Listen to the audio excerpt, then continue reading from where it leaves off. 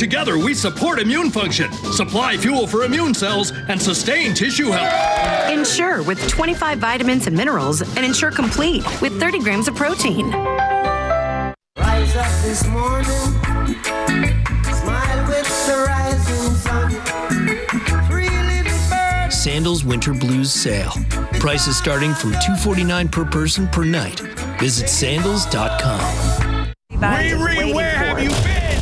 Listen, before Riri Rocks halftime, only we're in Arizona for a Super Bowl-sized stadium tour. So good. And speaking of halftime, someone who knows what Rihanna's going through, the queen of hip. Happening now. It was sentencing today for Andre McDonald. He got 20 years, what the judge had to say to him before he handed down that punishment. Mild outside today, but get ready. A few more cold fronts are on the horizon. We'll talk about those, what they'll do to temperatures, and some more rain chances ahead. See you in a bit. And if you like taking long, hot showers, you could be sending money down the drain. Coming up, we're going to give you some water-saving tips, plus just how long that shower should be. The News at 5 starts right now. 20 years in prison, that is the sentence for Andre McDonald after he was convicted on Friday of manslaughter in the death of his wife. The state had 6 witnesses take the stand before the judge made his decision. It was an emotional hearing from both the victim impact statements, but also from the judge himself. Eric Hernandez with his words to the man who will now spend at minimum the next 10 years in prison. I hope that you will give Andre McDonald the least amount that you think possible. This man has taken absolutely zero responsibility.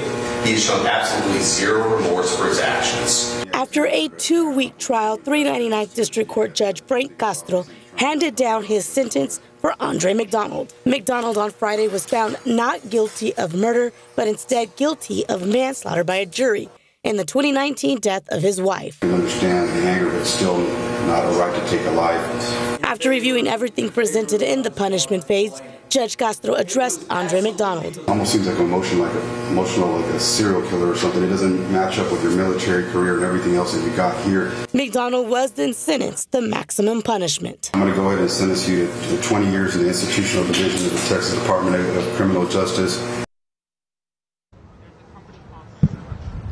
Now, after that sentence was heard, we had victim impact statements. Andrine's father, her sister, faced off against Andre McDonald, and then a letter was read to Andre from his daughter. We'll have all of that coming up at 6. Live at the Kidena Reeves Justice Center, Erica Hernandez, KSAT 12 News.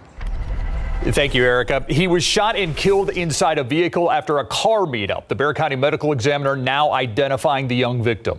18-year-old Paul Joseph Ortiz, killed last night at 10:30 in a parking lot off Meadowleaf Drive. That's close to Marbach and 410. According to police, the officers broke up that car meet, made everyone leave the scene. One of the vehicles went to Meadowleaf Drive instead. That's when someone approached the car to talk. During that conversation, Ortiz, shot in the head, was taken to the hospital by the driver. The motive still not known. Ortiz pronounced dead at the hospital by staff. Crime Stoppers looking for the public's help in finding a suspect who robbed a Family Dollar store on the west side. It happened back on January 9th on West Commerce Street. Police say the man that you see on your screen entered the store. He pulled out a gun and he threatened the store clerk for money and emptied those registers, then ran off. SAPD searched the area, but the suspect wasn't found. So anyone with information can call Crime Stoppers. The phone number 210-224-STOP. After allegedly stabbing someone, a man arrested yesterday and charged with aggravated assault with a deadly weapon. Armando Idrogo was arrested at Overhill in the Woodlawn Heights area after police say he stabbed a 32-year-old. Officers also said Idrogo and the victim had fights before. Was not uncommon for them to argue. Idrogo's bond set at $75,000. He also has a criminal history dating back to 1975, where Bexar County court records show he's been arrested for burglary, theft, and drug charges. The former Bexar County Precinct 2 Constable, Michelle Barrientos Vela, now asking for a new trial, this coming just weeks after she was sentenced to 5 years probation and 90 days in jail. The 60-page document filed by her attorneys states that the Texas Ranger, Bradley Freeman's behavior in court unfairly turned the jury against Barrientos Vela. She was indicted on a list of public corruption charges in early 2020, including aggravated perjury, official oppression, and tampering with records. She only went on trial, though, for the tampering with records charge. But Bradley Freeman did testify that she had committed official oppression as well. Shot down on Saturday, but this mysterious balloon that flew over the country still the subject of a lot of speculation. U.S. officials thought it was being used as a spying tool and accused the Chinese government. They responded by saying it was an unmanned civilian balloon used to study weather and that the White House was overreacting. Ike Jachi on how an F-22 fighter jet shot it out of the sky and how other balloons seem to be surfacing all over the world. Today, critical search and recovery efforts continue as Navy divers continue to find some remnants of that Chinese balloon the Pentagon says was on a spying mission over the U.S. The balloon was shot down off the coast of South Carolina Saturday by an F-22 fighter jet using a Sidewinder missile. Rank 1, splash 1. That is a key kill. Pentagon officials saying they tracked the balloon's every movement as it passed over sensitive military installations, first entering U.S. airspace over the Aleutian Islands in Alaska, then re-entering the country in Idaho and passing through Montana, South Dakota, Nebraska, Missouri, and Kansas before flying down to the Carolinas where it was shot down, the debris scattered across 7 miles of shallow water. China, responding to Pentagon allegations, the balloon was gathering intelligence, saying it was an unmanned civilian airship and that they'd lost control of the balloon. Beijing accusing the U.S. of overreacting. The Pentagon now pointing to another balloon seen flying over Colombia and Venezuela. Experts say China and the U.S. spy on each other frequently and that there was value in waiting to shoot down the balloon. They're collecting different types of intelligence that come off its movements, how it's maybe communicating with the satellites. And now military leaders say other balloons were not spotted by NORAD during the Trump administration because of an awareness gap that needs to be figured out. That could help explain why Trump administration officials had denied being aware of spy balloon incursions when they were in office. In addition to China's response, Beijing says it reserves the right to respond further. No indication what that veiled threat actually means. Ike Jachi, ABC News, Washington. An urgent evacuation ordered for the small town of East Palestine, Ohio, as officials warn a train that was carrying toxic chemicals derailed and is polluting the air now.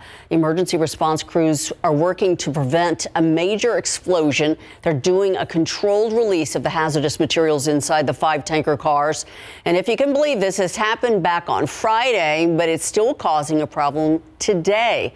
Officials expanding the mandatory evacuation zone to now include parts of Pennsylvania.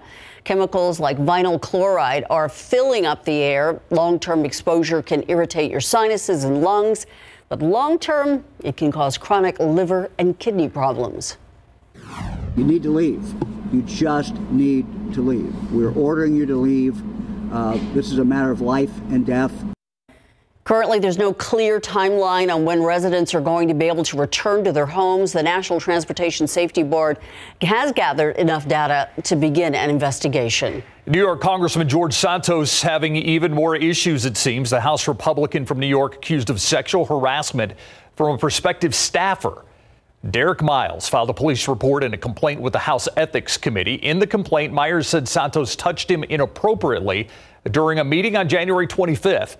When he declined the invitation to visit Santos's home, his job offer was rescinded some days later. Santos denies the allegations. The congressman said the reason he withdrew Myers' job offer was an ongoing wiretap case while Myers worked as a reporter in Ohio.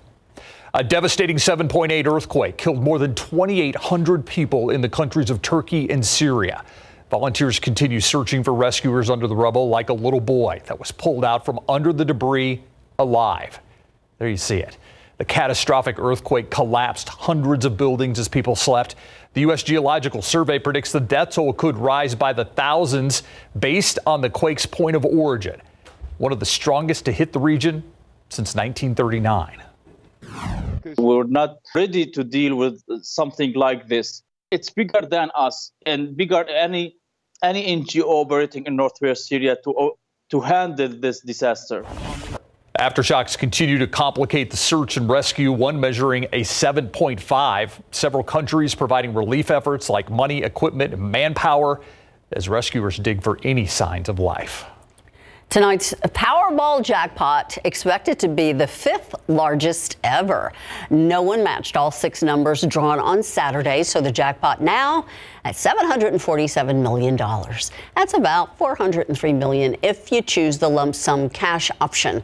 No one has won the jackpot since November 19th, but it's still not even close to the all-time record. That was back on November 7th when the pot was worth $2.4 billion with a B dollars. The Dallas police say the suspect they arrested after the theft of those tamarin monkeys from the Dallas Zoo could be linked to the tampering of other animal enclosures. After nearly a month-long nightmare, zoo employees were trying to find the reason why someone would want the wild animals to escape. And how did someone secretly cut the wires to their enclosures? They found 4-foot-high cut in the wire mesh for the Langer monkeys enclosure. Just 2 exhibits away, the clouded leopard named Nova escaped, also because of a wire cut. Then last week, those 2 monkeys were taken from the zoo as well. They made a huge cut in this wall of mesh right here in order to get into the habitat. That incident led to the arrest of this guy, 24-year-old Davian Irvin. Wildlife experts say the fascination with exotic animals might be creating an underground world of exotic animals as pets. We want to take you outside for your traffic authority weather. We're watching the traffic at I-10. This is right at that important Y area. And you can see there's 3 cars pulled over on the left-hand side of the lanes, and they are blocking traffic. So traffic is backing up right there. Turned out to be a nice sunny and warm afternoon. 75 the high temperature in town. You look at Eagle Pass, up to 80 degrees right now. Warren's backyard in Del Rio at 79. Even Floresville 78. Lakey, a little bit cooler at 70 degrees. The clouds stuck around a little bit longer in parts of the hill country. Consequently, a little bit cooler, 73 Myco, along with Bernie at this time. This evening, temperatures falling off, but not a whole lot. I mean, we'll be down to 68 at 8 o'clock, 62 at midnight, and then pretty much just staying there the rest of the night. Breezy, you'll notice that wind out of the southeast at 10 to 20, more fog and drizzle. Tomorrow morning, right around 60 degrees, but we've got a damp Tuesday to talk about. We'll get into the rain chances, the storm chances, and how much rain we could get in just a bit. Thank you, Adam. Have you ever thought about how you can save money while taking a shower? Our own Marilyn Moritz will provide tips on how you can conserve water for a lower water bill. I'm Myra Arthur, and here's what we're working on for the news at 6 o'clock today. In the past 6 months, there have been 3 shootings either at or after supposed car club meetups. Why that has legitimate car club members concerned, and how police are differentiating these groups. And police say he sped away, leaving a dying woman and her children in a wrecked car behind him. Now that woman's family wants your help to find the motorcyclist who was involved in a deadly crash late last month. Plus, it's definitely an alternative route. A lot of people come in for anxiety, pain.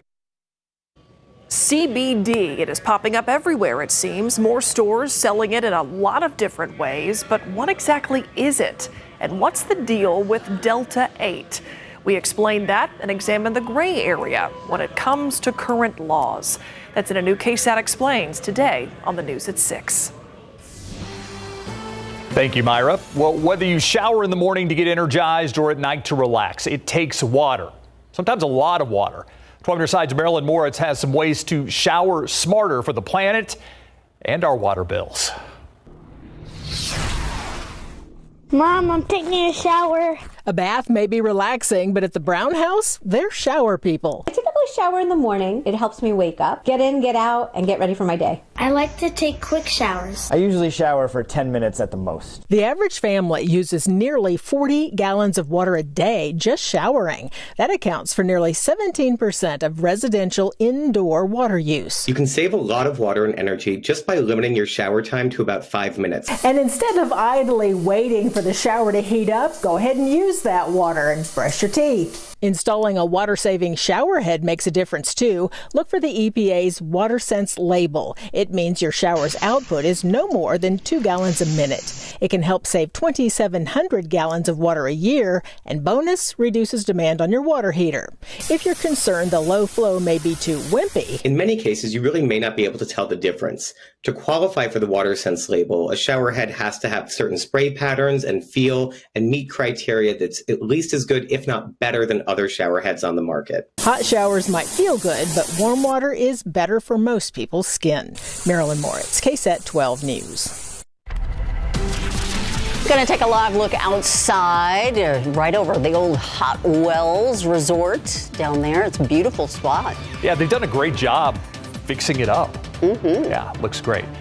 What a beautiful Sunday and so far a beautiful Monday, Adam. And that sunshine this weekend felt good. We needed it. Even Friday it felt good, even though it was still a little bit cool then. Hard to believe, this time last week we were down in the 30s. Now we've got some 80s on the map. More fog and drizzle, though, developing tonight. It's looking like a pretty dreary day tomorrow with some off and on light rain, a damp day. Some much needed rain, don't get me wrong.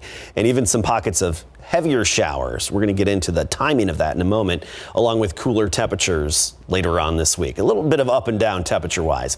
Here's a look at those rain chances, all important.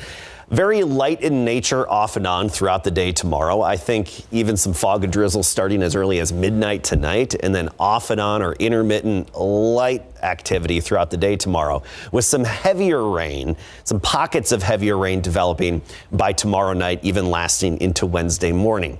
Here's the big picture. We had that low fog earlier today. The clouds cleared out, warmed our temperatures up, but we still have this big dip in the upper level flow. And that's going to be providing a good amount of the upper level lift to generate some showers and even thunderstorms. It's also going to help push a cold front through tomorrow night. So all these factors coming together, not to mention that breeze off the Gulf of Mexico right now, giving us that hint of mugginess that we had outside today. Well, that's going to be reinforced through the night. Low clouds quickly redeveloping by, I think, 10, 11 p.m.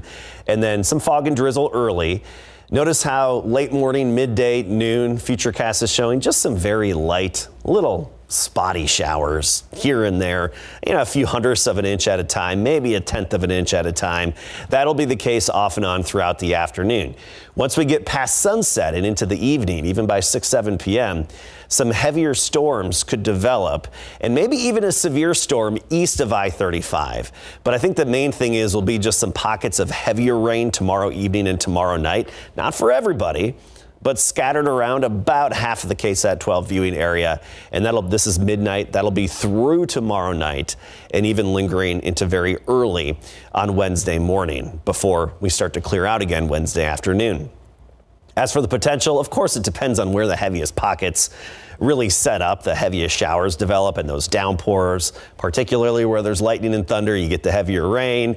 But as just a general rule of thumb, the potential is about 3/4 of an inch around San Antonio. Higher amounts east of town, we could see even over an inch as you get closer to Hallettsville, Cuero, Nixon, Smiley, Gonzales area, and lesser amounts west of I-35. And then way off in the extended forecast, another shot at some showers.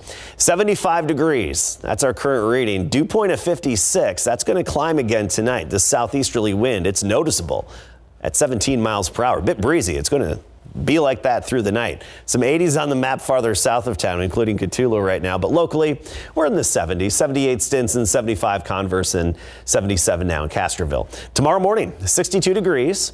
That fog and drizzle, a little bit of dampness, and then some actual light showers intermittently throughout the day and even into the afternoon. By sunset, and especially after sunset, 8, 9 o'clock. We'll start to see some pockets of heavier rain developing with a few of those storms. Southeasterly wind, by the way, at 10 to 15 miles per hour. Tomorrow afternoon, right near 70 for the high, about 72 on the south side, west side 72 degrees, and some upper 60s in the hill country. Notice those high temperatures take a dive. We're down in the 60s for highs Wednesday. Friday and Saturday, highs closer to 60 degrees. And after this rain chance, sunny Wednesday afternoon through Saturday. Nice. Thank you so much, Adam. All right, it's all about expectations. Remember back in the days when we were thinking, oh, rodeo road trip, it's when the Spurs come together, make their playoff run. Absolutely. Now we just want them to win a couple We games. do just want them to win. The Spurs really need a win just to make them feel better. I mean, Manu used to say that we needed a win to make ourselves feel better. It's exactly what the Spurs need tonight as they tip off the rodeo road trip at the Chicago Bulls. The Spurs have lost 8 straight. Come on, guys. Plus, Kellen Moore talks about his departure from the Dallas Cowboys. Coming up. The Spurs are now in Chicago to start their 9-game rodeo road trip tonight. They tweeted pictures of the team leaving yesterday. You have Keldon Johnson being funny, Zach Collins with Nike logos on top of Nike logos, and star rookie Jeremy Sohan ready for the flight, but he's going to miss his 3rd straight game tonight with low back soreness. Trey Jones is also out again with left foot soreness, and Keldon is now questionable with left ankle soreness. Following shoot-around at Roosevelt University, Doug McDermott was asked about the importance of opening the road trip with a win. It's very important. You know, it's a long time we're going to be on the road, so getting off to a good start is very important. You know, we're going to be together here for a whole month straight, so you know, it's important to kick it off with a good start. Here's the matchup. Bulls will host the Spurs tonight at 7. We'll have highlights on the night beat. LeBron James isn't happy with the Lakers front office after they missed out on Kyrie Irving. Brooklyn traded Irving to the Dallas Mavericks along with Markieff Morris in exchange for 2 players, a 2029 first-round pick, and 2 second-round selections. In response, LeBron tweeted, "Maybe it's me." LeBron openly campaigned to get Irving, and the Lakers didn't listen. The Nets were reportedly asking the Lakers for Russell Westbrook, 2 first-round picks, and 2 more players. Pro football coverage, powered by Davis Law Firm. Wednesday morning, L.A. Chargers' new offensive coordinator Kellen Moore was introduced to the media via Zoom. Moore said the Friday and Saturday after the Cowboys' season-ending loss at the Niners was very busy for him with talks about his future in Dallas. Sunday was an action-packed day after the boys and Moore agreed it would be in their best interest to move on. Then things really sped up, he said, with the Chargers, and less than 24 hours later, LAC scooped him up. Not long after that, Cowboys executive vice president Stephen Jones told the media at the Senior Bowl that Mike McCarthy and Moore had some philosophical differences which played a role in Moore's departure. But Kellen said he enjoyed his time with McCarthy and the Cowboys. It was really fun to go through that process with Mike. I had a ton of fun the last few years, you know, being able to build this thing together and build an offense, build a system that kind of merged 2 worlds together. And, you know, I think we had a ton of success. You know, ultimately we didn't get the ultimate prize like everyone wants, but you know, I think we were able to achieve some things and do some special things there. Kellen talked with the media before taking his family to Disneyland later that day, so that's why it looked like he was in a hotel room. Yeah, he's gone L.A. Yep. Yeah, thanks, Larry. I'll be right back. So a damp day tomorrow, just east of town. We could easily see around an inch of rain from tomorrow morning all the way into Wednesday morning. Off and on light rain most of the day. Some heavier pockets and storms tomorrow evening and tomorrow night. Then we clear out, and it's even cooler Wednesday, 64. Then we're up to 74 Thursday with sun. But by Friday and the weekend, we cool back off again. Even a little bit of a light freeze by Saturday morning. Thanks, Adam, and thank you for watching the News at 5 with us. World News up next. We'll see you back here at 6.